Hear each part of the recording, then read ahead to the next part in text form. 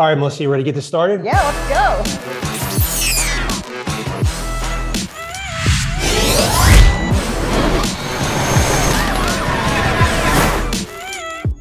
Thanks everybody for joining us today. We're really excited about having you all here today. AC is going through this side right here and completely around to the DC. We're going to go through our 5 top recommendations. When they actually have the power supply up there, and it could be several years, it could also be a few months. And TRC, we're a specialty partner, right? Hey, Melissa, before you go, we're claiming to be experts. We don't just make this claim. How do we train and bring people up to that level of expertise? Okay, that's a great question. And when they incorporated the liquid-cooled power supplies into their system, they didn't need to buy a new chiller. They didn't need to do any innovative design on their end. So they were able to take the existing cooling mechanism they had.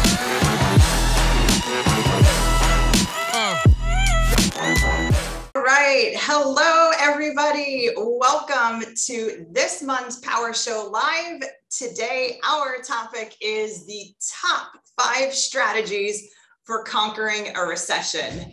And I'm going to welcome the president, the CEO of TRC Electronics, Stephen Lagomarsino. How you doing today, Melissa? How are you doing, everybody? Excellent. All right, very good. So we're going to get started here today. My intention here is to share with you the top 5 strategies that I've accumulated over the 25 years being in the electronics industry and working with TRC Electronics. And these 5 strategies are going to be the top 5 that you can use and leverage so that you could conquer a recession or just simply a market downturn, even if it isn't a recession. I know there's a lot of fear and anxiety in the country right now because there's so much negative news about the economy and inflation and interest rates rising and the cost of living increasing. So I'm going to, get you guys guided in here and focused in on what you need to be focused on if you're a business owner or if you're a business leader here. So let's get started here. I'm going to share my screen and walk you through my playbook. Okay.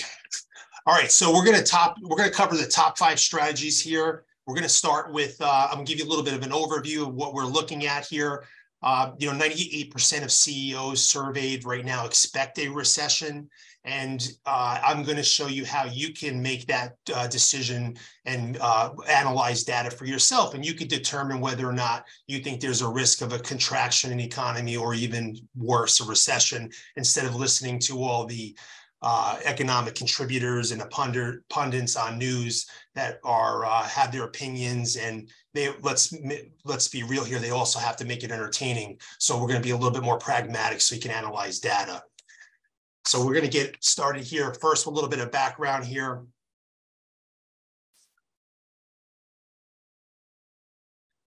For those of you that I haven't had the pleasure of being introduced to before, my name is Stephen Lagomarsino. I'm the president of TRC Electronics, and I've experienced 3 recessions during my time here at TRC Electronics.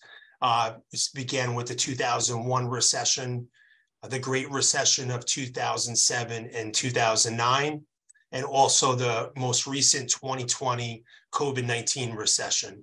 And a couple of things you're going to see that I'm going to walk you through here today is that you want to play offense when you're in business. You want to be on the offensive side of the ball as much as possible. You do not want to get into a defensive posture. And you also do not want to react with fear when you're going through, whether it's just simply a downturn or you're having some struggles in your business or we have an economic recession. You want to approach them strategically. And one thing you need to remember here is that an economy always rebounds. So no matter how bad things get at any specific time in an economic downturn, you need to have the context that there's going to be a rebound. And in the long term, the US economy and the global economy always rebounds and grows. So we want to be ready for downturns. They are out of our control, and we want to focus on the things that we can control. Now, TRC Electronics specifically, we focus on the U.S. manufacturing industry, and it's safe to bet that most of the viewers on this show are involved one way or another in the U.S. manufacturing industry. These are the clients that we serve. The U.S. GDP in 2022 is estimated to be about $25 trillion in GDP, and manufacturing is approximately 10% of that. Now, electronic industry plays a leading role in U.S. manufacturing, and TRC Electronics serves businesses that are in the electronics industry. So let's start with strategy number one to conquer a recession. And this is really important for me because part of conquering a recession is even seeing the early warning signs. And as a business owner or a business leader, you need to have business cycle awareness. And my goal here is to increase your business cycle awareness. Now, when I say business cycle, there's cycles in the business in economy. We're either contracting or we're expanding. So you always want to be aware of where we are in the cycle, and you don't want to ignore the cycles because you need to know this to make informed decisions. Now, when the economy is expanding, you may take some different risks than when it's contracting, and your strategies in the expanding economy should be slightly different than during a contracting economy. And how do we identify this? Well, first, internally in your organization, you should be able to identify some KPIs that are leading indicators. And what are yours? I could give you an example at TRC Electronics. One of our leading indicators would be our sales pipeline. So we can monitor and take snapshots of the total dollar value and number of opportunities in our sales pipeline. That is going to indicate our future revenue because our sales pipeline converts into contracts or bookings, and then ultimately those bookings converts into revenue that we ship to our clients. Now, in your organization, you want to be able to have a good number of leading indicators that give you an indication that things might not be headed in the right direction. It could be monitoring the number of proposals that you're issuing. It could be monitoring the number of leads that you're generating. It could also be number of new contracts. So first, look internally, make sure that you have your KPIs identified and which one of them are leading indicators, because some KPIs are lagging indicators and don't give you indication of future success. So you haven't worked on that, I recommend you do that, and you should always be monitoring them on a weekly basis. In addition to that, I recommend peer-to-peer comparisons. There's other companies in your industry, whether they're competitors, whether you're friendly with them, you should be measuring peer-to-peer comparisons from time to time. This way, if you're experiencing success and your peers are not, or you're experiencing some struggles and your peers are not, maybe you're doing something right, or maybe you're doing something that's not right, and it's not necessarily the business cycle, but it could be something that's happening within your organization. Alternatively, if you're seeing things going really well and everyone else is too, you know, okay, we've got a tailwind right now. The wind's at our backs, and we're in an expansion period of the business cycle. But if you're struggling and so are your peers, okay, you may have a little bit of reinsurance. Okay, something's shifting in the business cycle right now.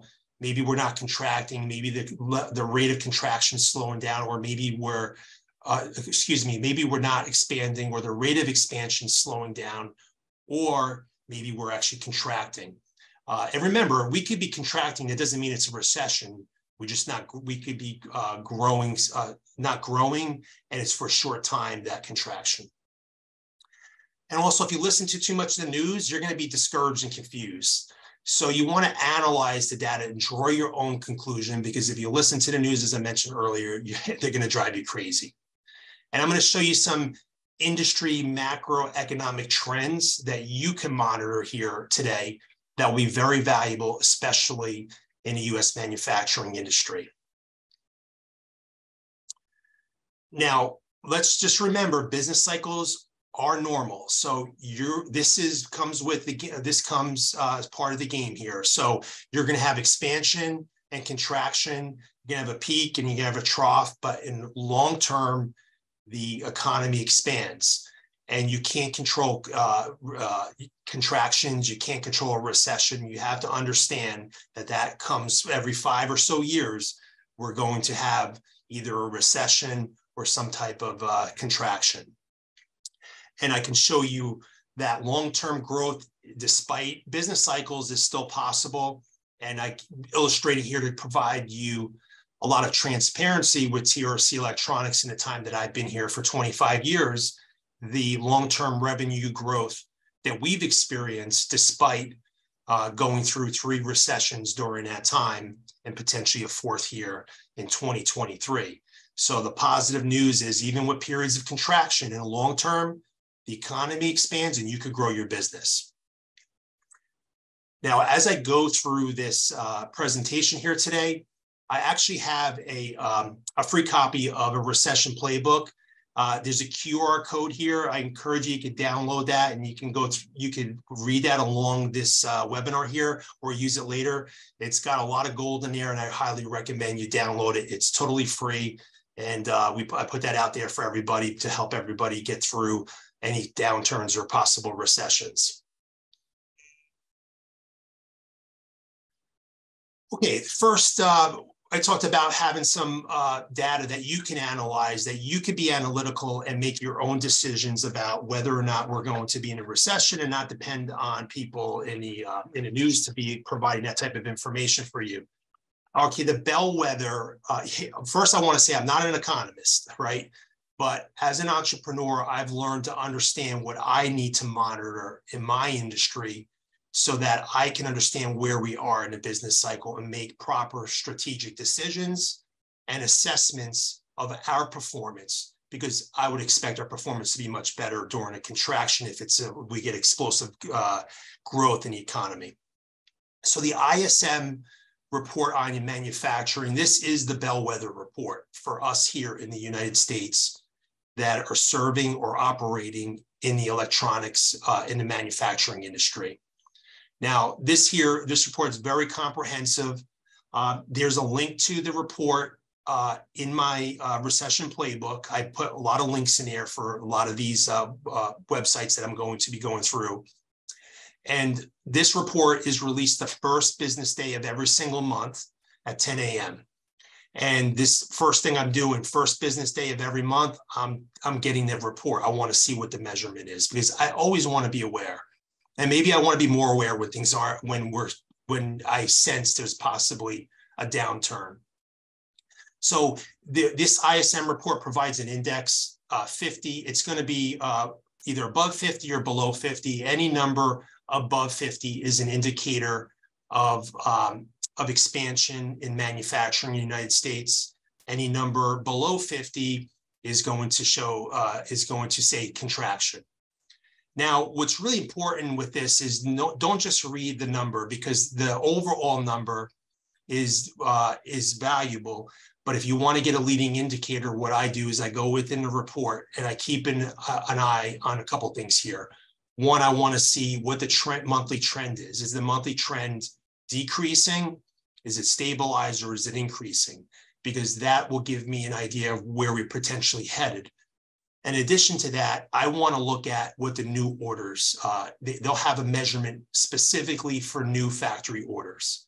So new orders is a leading indicator, because I know new orders will lead to future revenue and future GDP. So if shipments are good, but new orders are decreasing and contracting, that could be a predictor, an indicator that we are going to be going into a period where the overall number in future months can be below 50, and we could possibly be have some contraction in the U.S. manufacturing.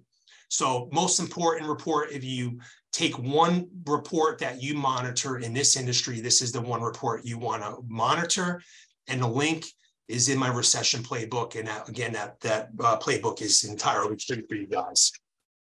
So I'm going to go through some other reports that I'm going to summarize a bunch of them. Every single one of these, I go into good detail, a good summary detail of what each of these represents. The ISM report on manufacturing I just mentioned. Now there's other more regional reports that I'm going to just overview here.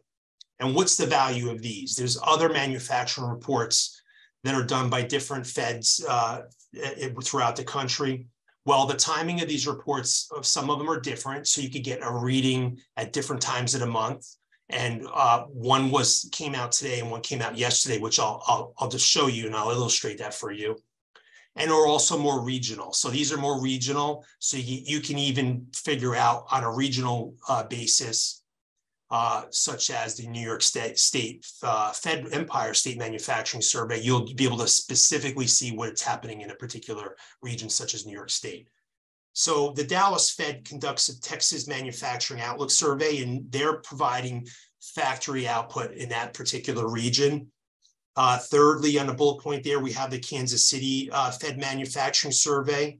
This monitors plants selecting according to that geographic distribution, and they pick a different mix of industries and sizes of manufacturers there.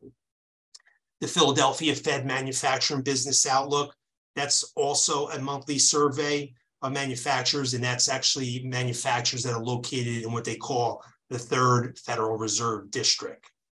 The New York Empire State, that's monthly survey, as I mentioned earlier, of simply New York State manufacturers of different size manufacturers. There's NAM, which is has a quarterly survey of small, medium, and large manufacturers outlook. So this is a survey that's done quarterly that I like to monitor. And we have the Conference Board Leading Indicator Economic Index. This is really good because they actually take 10 different components of the economy and they mix it into a blend, and it's proven to be really accurate indicator of the economy. In our industry, especially copper futures is important. So this serves as a good barometer of economic health overall, and electronics needs copper, of course. So history has shown that each recession over the past 30 years has been preceded by a bear market of copper. So in a bear market is when the value of copper drops 20% from its high. And we have had that happen here over the past 12 months. Another good barometer is 10-year Treasury constant maturity minus 2-year. So this, every single economic recession over the past 50 years here in the US has been preceded by an inverted yield curve. So this is another good indicator. And we have a couple other labor markets, which unemployment's lagging, but you can monitor the the rolling 4 weeks average of jobless claims. If they approach 250K rolling 4 weeks average, you have some possible trouble in the economy. We monitor CPI and PPI. That's your consumer price index and producer price index, which, as we know, has exploded over the past 18 months with inflation. And an inflation and employment combination is a correlation between inflation and unemployment. So this is something you could watch. We know that since 1955, whenever inflation is greater than 4% and unemployment is lower than 5%, the economy has slipped into a recession within 2 years. So as you can see, I monitor these. There are more data points to monitor, but this is what I find very useful. And now I can tune out the news and I can monitor this, and I have data, and I can compare this data to what historically meant. And I don't have one data point, I have several data points. And then I can make my own decisions about where the economy might be headed. Now, the economy might be showing great news. And okay, my strategy might be a little bit different here now, because I see we're going to take different risks because we're going into like more growth. Or I can see a slowdown. It may not be a recession, but I can see it slowing down. Or, hey, this does not look good, so we got to be prepared. It's going to get more challenging. It's going to get harder. We have the context that it looks like we're going in the wrong direction and potentially we're going into a recession. So as promised, here's a couple examples that I can provide you guys, a couple readings. So just yesterday, the New York Fed Empire State Manufacturing Survey released their data. And what I did was I showed you their data over the past 15 years or so. And if you look at that chart, you can see the gray shaded area is recession. So you can see when their number falls below 0, they have what's called the diffusion index. You need to be aware of that. That's potentially signaling a recession. So their data that came out yesterday, it gives you the general business conditions of New York State manufacturing. They came out with a minus 32.9 reading, and it was the lowest level since the COVID recession in 2020, and it was the 5th worst reading in the survey's history. So, okay, that's one data point. Now I can take that data point and I can use that with other data points and make my own decisions about where I think the economy may or may not be headed. Today, just today, the Philadelphia Fed Manufacturing Business Outlook Survey released their data. So back-to-back days, and this is in the middle of the month. So this is good. I'm getting some reading points here. Again, I'm showing you here the past 15 years or so, their data, gray shaded area shows a recession. And you can see they have 2 readings. One is future activity and current activity. And you can see that they're a little, another diffusion index. Below 0 would be a negative reading, and above 0 would be a positive reading. And for the past few months, 3 of the last 4 months, they've been below 0 on current activity. Okay, another data point. So I've got to watch this now. And finally here, well, 3rd of 4th readings I'm going to show you that are recent is the Conference Board Leading Indicator Economic Index for the US. So the Conference Board is a nonprofit independent organization that surveys businesses. All right, this is another one here where we're going back of almost 20-something years, 24 years. The gray areas shaded are recessions. We look at the blue line, which is the year-over-year reading of the survey. The gray lines is the measurement of gross year-over-year change in GDP, real GDP. So if I look here, the most recent reading here in 2023, you can see how it's dropping. So now if I look at the history of this, every time it dropped severely, what ended up happening in the economy? So there's a recession every time. Now, if this was an outlier and it was one data point and one reading, then I would understand that and take that into consideration. But all right, I've got multiple data points. Now I can make my own, I can start making my own conclusions about where we're headed. And finally, in terms of an example of a data point, as I mentioned here, the 10-year Treasury constant maturity minus 10-year Treasury constant maturity. What's the difference? Do I have an inverted yield curve? Because every recession for the past 50 years has been preceded by an inverted yield curve. So you can see the gray points in, that are recessions, and you can see the drop below 0 represent an inverted yield curve. And you can see every time a recession happens, except for 2020, it did drop, but very shortly because that was such a quick recession. But you can see where we are right now. The yield curve is definitely inverted, and it's been inverted for some time now. And by the way, Melissa, if anyone has any questions, I should have mentioned earlier, type them in the chat, raise their hand, make sure that I, clarify anything that anybody would like clarified. So here's what I provide you here was 4 examples of some data points of how you can have some business cycle awareness. So if you're running a business, you need to know what type of environment you're working in. Anything you're doing here, you need to be aware of that. We have a question in the chat, Stephen. Go for it. Okay, who is it? It is Ron. So from Bridgecom. Okay, Ron. So what do I see happening with the Trump tariffs? So that's a great question, especially for us in the electronics industry. I see nothing happening right now because that's politically not. I think that's probably like a little bit of a bomb there politically for anybody to touch. So unfortunately, in the electronics industry, the tariffs have kind of been incorporated into what's expected in the US, and that's kind of been normalized a little bit. So I think that's a real hot button. I don't see that happening with the current administration that's in place right now. I do not see them touching that right now. So I don't expect that to go anywhere. Great question. Thanks, Ron. Okay, so and Melissa, next time I'll mute them so we can have a discussion, okay? And we'll make sure that I answered Ron's question too. Hey, Ron, let's just make sure I answered Ron's question. I know he's on here still.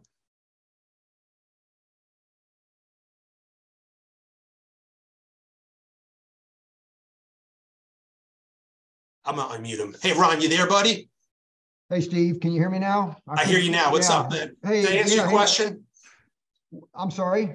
Did I answer your question? I want to make sure. I mean, yes, generally speaking, yes. I mean, I've done some research on these tariffs, which of course, you know, I'm having to deal with this nonsense. What's happening is that what I've wondered is strategically how these costs are borne by Americans. Effective, I mean, because what I've learned is that it was a lie. These tariffs are not borne by China; they're borne by us as importers, and then we of course pass these costs on to America if we can. And I'm challenged to pass these costs on to my customers because like for example, you sell the Meanwell product, which of course they have these costs, and how to make that to where everybody plays on the same, they're on the same playing field is what I've discovered, is that they're not. Yeah, they're very, it just creates a big headache. And I understand like how to navigate that in your opinion, because I noticed like you're just just straight up tell them the cost and that's it, you know. Yeah, you're being transparent. So what the only solution here, you be transparent. We're transparent with it, and that's what the industry's done. And if you can find an alternative solution that's manufactured in another country that's going to be a price advantage over China made with tariffs, then that's the route you got to go. But right now, China's still that competitive. They know how to play with their currency, and they're still competitive even with the tariffs, unfortunately. So right now, it's just a tax revenue for the government. That's the way it's working. And what it's happening, it's being passed along to the U.S. manufacturers, which are ultimately passing it along to the consumer. And it's going to be with us for at least a few more years, probably, Ron. Well, the only thing I've done to combat this, I did write my congressman a letter indicating that, look, hey, this is an issue. The cost of these things is it's very difficult to discern, but yet, there's been studies to, so I did my part. But, that's all you can do. You got to vote. Well, and the thing that I'm like your products, and I'm sure mine, they're not, in my opinion, a threat to national security, which is where the Section 301. Yeah. So I was just curious how it's just transparency. Hey, this is the way it is. And yeah. Yeah, and we're seeking suppliers that are manufacturing outside of China, but even though they're still not as competitive as China, unfortunately, but we created a monster. It is like the third rail. Yeah. Thanks, Ron. I appreciate it, buddy. Good seeing you on here. Ron's got some awesome radios that he sells at Bridgecom Systems. What's your website address, Ron? Oh, who muted him? Type it in the chat, Ron. Oh, it's bridgecomsystems.com. There you go. Very good. We sell products to the land mobile radio industry, and we also sell two-way radio repeaters, and I'm a customer of Steve's. I buy power supplies through his company.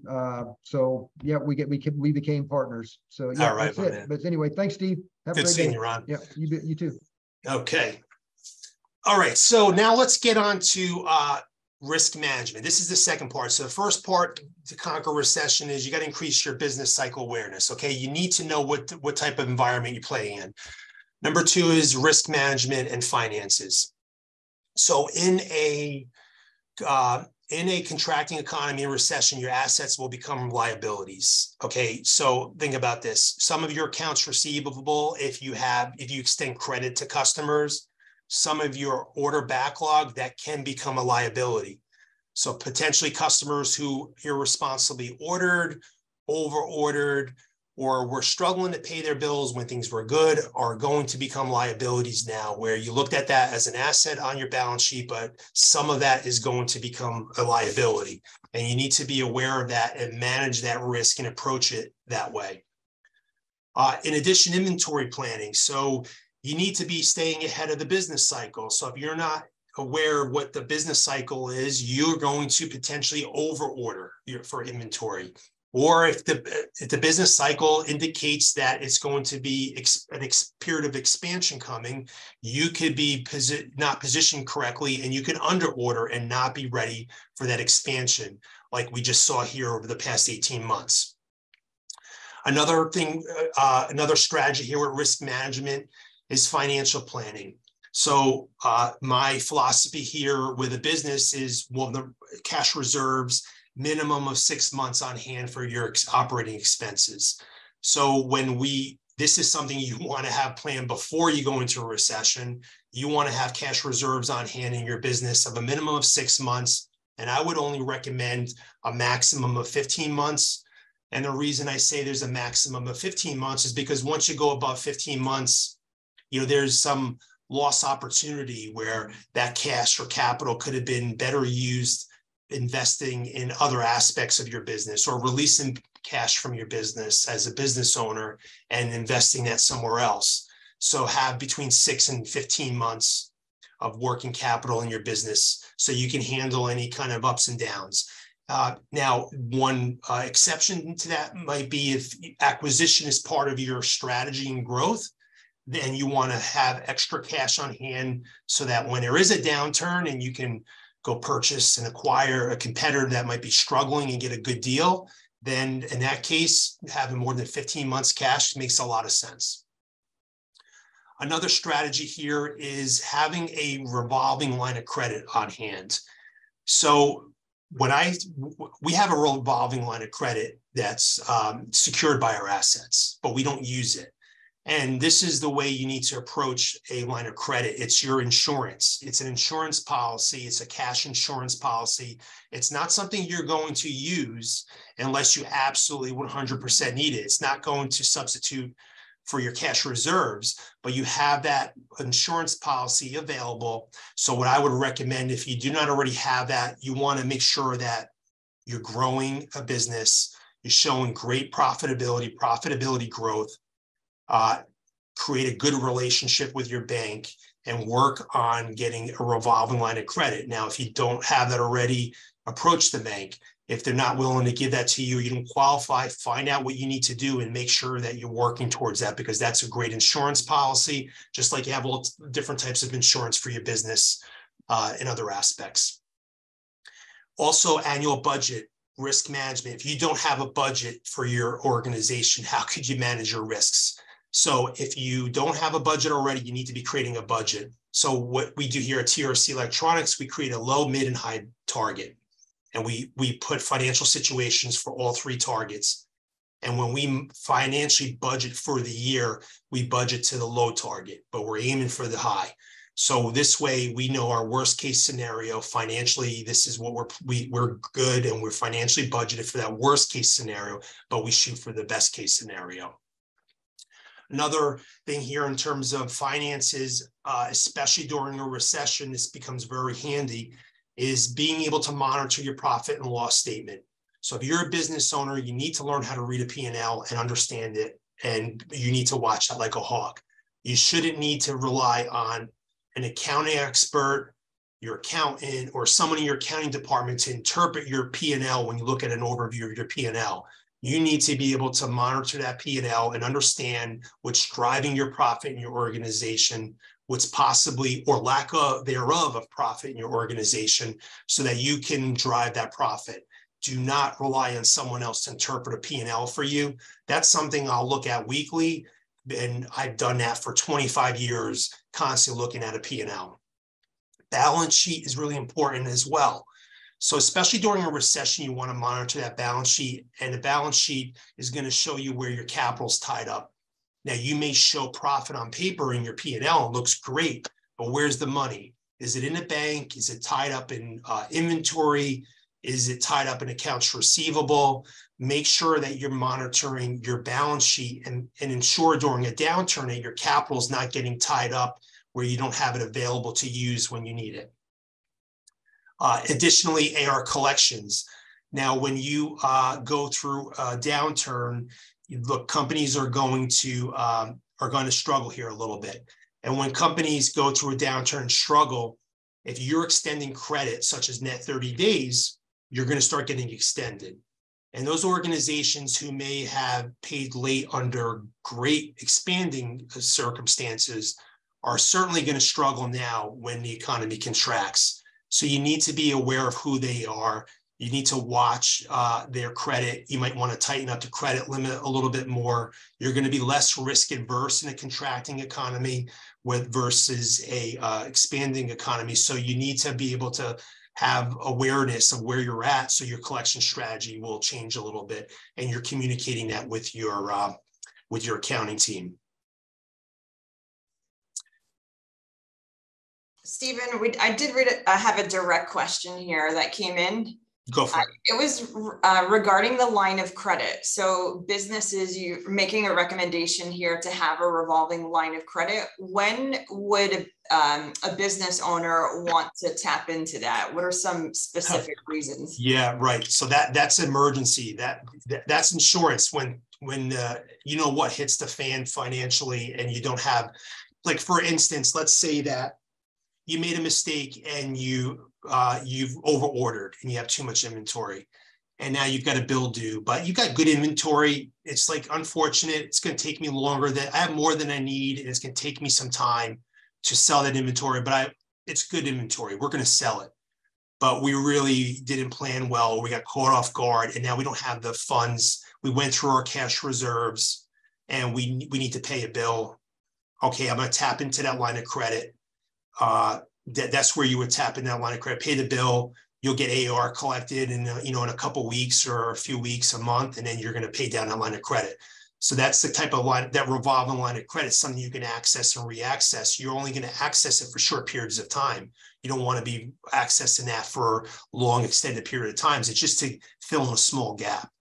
Same thing if maybe somebody in AR collections is extending you, and boy, it was a big invoice or big customer, and they're really extending us. And now we went through some of our cash reserves, and I need to just bridge the gap.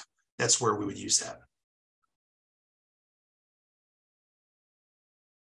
Okay, so let's go mitigate risk. Okay, so this is something here at TRC Electronics we started doing many months ago, almost a year ago. And why? Well, we were watching what was happening, and we had business cycle awareness, and we saw the signs coming of what was happening. So we started to secure larger orders and contracts, or higher risk ones, with our clients with deposits. Number one, there's a couple of reasons that works. Number one, well, you're going to remove some of the risk because you just got to receive a deposit for it, so you have some cash. And number two, it ensures that the client has a higher degree of confidence because now they're making a greater commitment with your organization to secure that contract or that order. And some examples might be where just the dollar value is very high.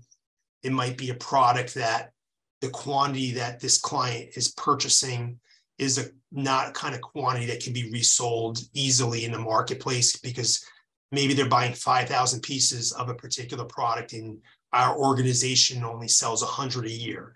So if something went wrong, it would take us 50 years to sell this or whatever, or 5 years. So these are the types of situations where it's a custom modified particular product specifically for them.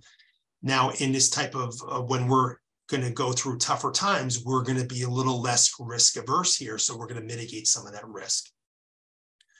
It's also important to provide total clarity and transparency with your contracts here.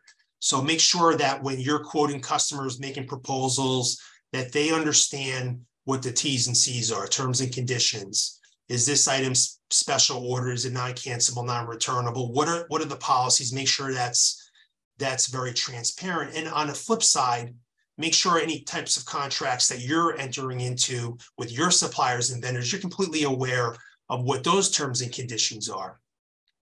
And let's say that you're in a contract where you regret you're in it, things have changed, and now you no longer have the need.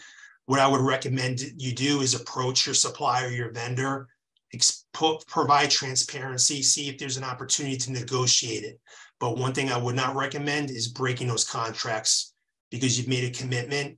And what's more important is your long-term relationships you have with partners, and also your reputation in the industry. So attempt to work together, find some common ground where it could be a win-win situation. But if all that fails, make sure that you're meeting your contractual commitments that you've committed to as an organization. Okay, and also break-even point. Look, just make sure you always know your break-even point. It's not something we dwell on a lot here, but you don't ever want to get blindsided with financial surprise because you didn't realize what your break-even point. I go through that a little bit more detailed in my playbook here that you guys can download. Okay, yeah, just a reminder here, guys, here's the playbook. You can scan that code here. I'm sure if you haven't already, typed the URL in the chat, guys, make sure it's there so that everyone can download that free playbook. Okay, number 3 strategy is marketing. You know, I laugh when I hear people are going to cut marketing because the economy is contracting or business isn't as good. Look, marketing, despite what your profit and loss statement says, that marketing is an expense, marketing is an essential investment. So you do not stop investing because the economy is bad. So what I would recommend you do here is you want to examine your return on ad spend. Okay, make sure that you're critical of the different campaigns you're running. Do more of what's providing a high return on ad spend and do less of what's returning a low return on ad spend. I would suggest that you try to improve what's not working or working pretty good, but make improvements here, but do not stop investing in marketing ever. That is never an option for your company. You might as well just close the doors if that's what you're going to do. Another strategy here, when you have a downturn, all of your existing clients might not be ready to purchase as frequently as they have traditionally. We'll provide them educational content, add value and nurture that long-term relationship, provide them value that they could use during that time, and encourage your people in the organization to promote the organization on social media. There's no excuse. They should all be proud of the company that you're working for and the impact they're making out that the organization is making collectively as a team. Encourage your team to promote the organization on social media. And also you can design promotional offers in marketing so that you can pull pull revenue forward. So when you have a little bit of slowdown, you want to try and pull some revenue forward. Design and some exciting and valuable promotional offers that will incentivize clients to order sooner instead of waiting it out a little bit more. And finally, like what you need to do in marketing is constantly promote. Don't be transactional, especially right now. This isn't the time to only promote your products. You want to promote what you do, who you do it with, and why you do it, and the impact that you're making. So just promote that transformational impact that your organization is making throughout the world. 4th, sales strategy here. So want to conquer a recession, this is how you need to approach sales. First and foremost, if you're in a recession, you're contracting, you're not expanding, so you got to grab market share. And how do you grab market share? You're going to need to grab existing market share that's there, and you need to do that by increasing your outbound sales activities. Look, it's going to be harder, and what works in an expanding market when business is just coming in, it seems, oh wow, these orders are coming in, clients are growing, and it's just happening. It is not going to be the same when you have a recession. Clients are going to be much more stingier and cautious about ordering. They're not growing the way they were previously. So you need to go and attack the marketplace and go earn and grab that market share. Do not go dormant in sales. This is not a time to just wait it out. This is a time to get really super aggressive in your sales team. You want to stay engaged with your existing clients. Even when they're not ready to make a purchase, hey, you need to add value. Make sure that you're taking care of them. What I would do here when you're in a downturn with existing clients, they're not ready to purchase, find out how they enjoyed their experience working with you. What could have improved the experience? When's the last time you called up clients and said, hey, you've been working with us. I have just one question for you today. What could we have done to make the experience working with TRC Electronics better? What's that one thing? Find out, because these are the opportunities that will allow you to add more value to them so that then when they're ready, they're going to appreciate and find more value working with you. Also, you're going to hear bad news from clients. Some clients are going to struggle. They're going to give you some bad news, and you need to remain positive even when you encounter setbacks with clients. So when your sales team is working with a client and they hear some bad news, we've got to stay upbeat. We got to stay positive. They might tell you, oh, that big order we were going to send you for $1 million next month, that project got canceled because of the economy. And you're not going to be too happy about it, but you got to remain positive. Also, I would highly recommend when you're leading or you have a sales team, is you have to keep the morale high and the spirits high. Things will be harder now. It's going to be more of a grind. So you want to do things to make it fun and keep their spirits high. I would create different types of sprints with fun competition. You want to run some spiffs. You want to create a lot of sprints throughout the year. Don't think of it as one long marathon. Create a bunch of sprints. And also, what industries are thriving during the downturn? Recessions always spark innovation. It happened during COVID. There was so much incredible innovation that happened that came out of that. Every downturn, every problem creates opportunities, and we're going to innovate. And there's always these industries, these little sectors that seem to outperform everyone else. That varies what industry that is during different downturns.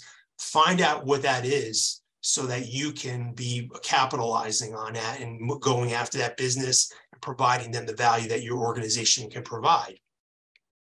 And finally, in sales, this is the time to fill up your pipeline. You want to overload your pipeline.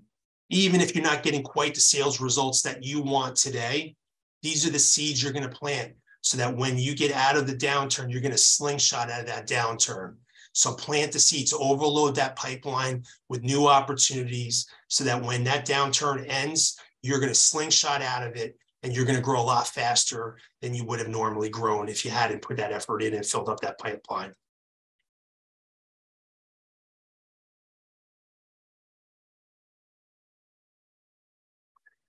Okay, this is one of my favorites here, leadership, right? Okay, the key word is resilience. If you're a leader, whether you're leading the entire organization or you're leading a department or a team within an organization, you must be resilient because your resilience will be tested when there's a recession.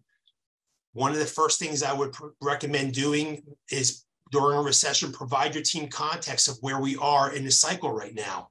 Look, things might be more challenging, but we're not lowering goals and targets because I'm not lowering my team members' goals and targets for them individually. So as a unit, we need to accomplish our team goals so that we all individually can accomplish our individual personal, professional, financial goals. So I would never lower the goals of my team members. So I'm certainly not going to lower the goals of my organization. This is an opportunity to unify the team. Look, there's nothing like an external threat from your organization that can unify your team. And here's the perfect one for you. A recession is an external threat. Give them something to believe in and be inspirational. Also, you need to display resilience and confidence here. If you don't believe, if you get a cold, you're going to give your team a pneumonia. So you need to come in to show up every single day and be the beacon of hope that inspires every single team member in your organization, no matter how tough things get, no matter how hard things seem they are during a recession. You need to be the one that they can see the confidence in and believe in and know that everything's going to be okay and everything's actually going to be great, because the truth of the matter it is, because these recessions never last forever and there's always a beautiful recovery from them. The other thing with being a leader is you have to have a growth mindset. If you look at every problem as a problem, you are going to fail at leading. You have to understand that every problem has an opportunity there. So when you see a problem, that's great. What's the opportunity? Let's find it. It's all we have to do is open up our eyes and have the growth mindset to see the opportunity that is hidden behind a problem. So peel that problem apart and find the opportunity. Be visible. This is not a time when there's a recession for you as a leader to disappear from the team. They need to see you now more than ever. So when things are tough, you need to be the most visible out of all times, because they're going to want to see that confidence. They're going to want to see their leader that's visible for them. And in addition to that, I would make sure that we're setting clear expectations. This is not a time when there's a recession to be unclear about what the quantifiable performance metrics are for your team's success.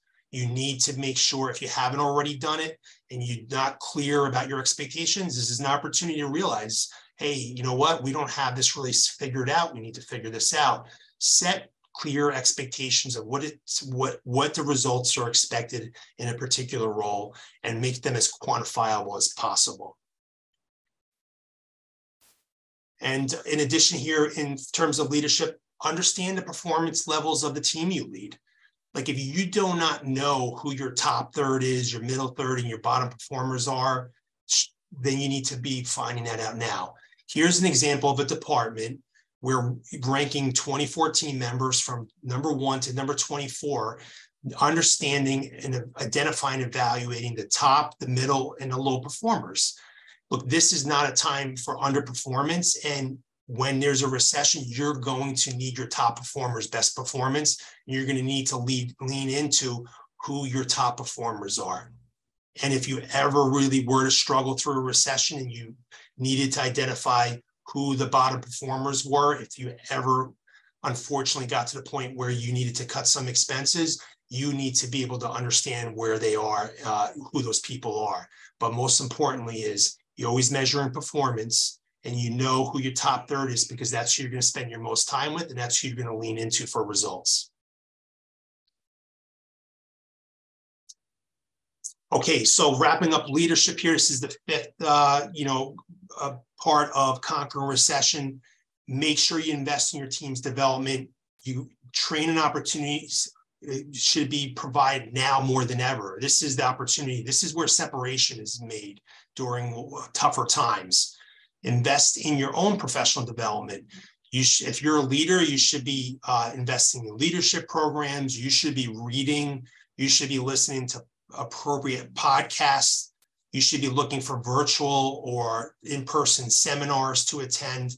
You need to be investing in yourself, because if you don't, you're the lid on the team you lead. And if you're not developing, you're setting the cap on their success. And that's not fair for them. So you need to be stretching yourself. If you haven't already, you should seek an experienced mentor. This is not, even though they mean well, this is not the time to ask family and friends for professional advice that probably are not very qualified to accomplish what you're trying to accomplish in your business, unless they've accomplished what you're trying to accomplish or more. I would suggest to work for me, invest in coaching. All the elite performers get coached. Without getting coached, you are not going to be an elite performer. You're not going to be an elite business leader. You're not going to be an elite leader. So as a leader, it's up to you to lead by example. So demonstrate your commitment to results and their success. If you do not invest in yourself for you, invest in yourself for your team.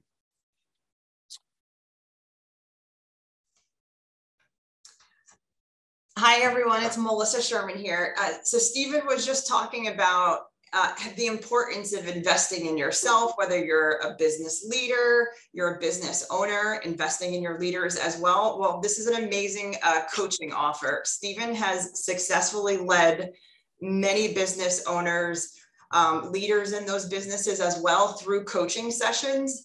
And this offer here, it's regularly $2,995, but there's a special offer today. You could scan that QR code. There's also a link that is in the chat there. It is $1,495 today. I highly recommend this. Stephen has personally coached me as well through business and mentored me. I highly recommend it.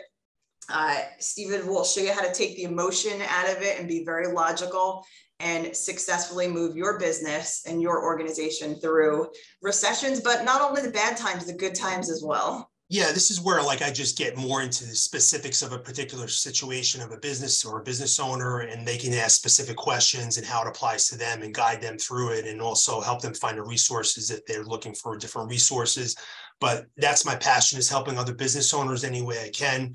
That's why I wrote that ebook that's you guys can download, and I'm making myself available at a discount offer now that 50% off what I normally bill clients, because I know my opinion is we're going through some tougher times. So what I'd like to do here is just wrap this up, just summarize the key takeaways here that I have, just to put a bow on this here, Melissa. So let's make sure we can get there. Okay, so conquering recession takeaways. There's 5 here, right? Number 1 is increase your business cycle awareness by monitoring the leading indicators, whether they're internally in your organization or the external resources I provided, so you can proactively prepare for a potential downturn, whether it's recession or just simply a contraction. Risk management and finances. Remember, your assets can become liabilities. This is counterintuitive, but think about which assets can become liabilities for my organization during a recession. Third is marketing. You never stop marketing. This is an investment. You never stop investing. Just like you should never stop investing in yourself. You should never stop investing in your people. You should never stop investing in your organization, and you do that by marketing. Sales, increase output. You want it during a downturn or recession, you want to grab market share, and you make sure that you keep the morale up of your sales team. And finally, leadership resilience. Be the resilient example to your team that they need, especially when things are challenging. Okay, Melissa, that wraps it up. We've got a couple minutes. Do we have any last minute questions here? Or are we all set? I think we covered everything. Yes, we did. Again, that link is in the chat. Can you put that QR code back up? Yeah, I could do that. One last time for that amazing coaching offer. Scan that. You'll be able to get access right away, or the link is in the chat, as well as the playbook to get your copy today. All right. Thanks, everybody, for joining us today. Happy recession hunting throughout the economy. But if anybody wants to reach out to me, you can find me on Instagram at Steve A. Lags, and DM me, or you can email us here, or sign up for my coaching, and I'd definitely be happy to help you out here. So everybody, enjoy the rest of the day. Thanks for joining us here on another TRC Power Show Live, where we provide you the power to succeed.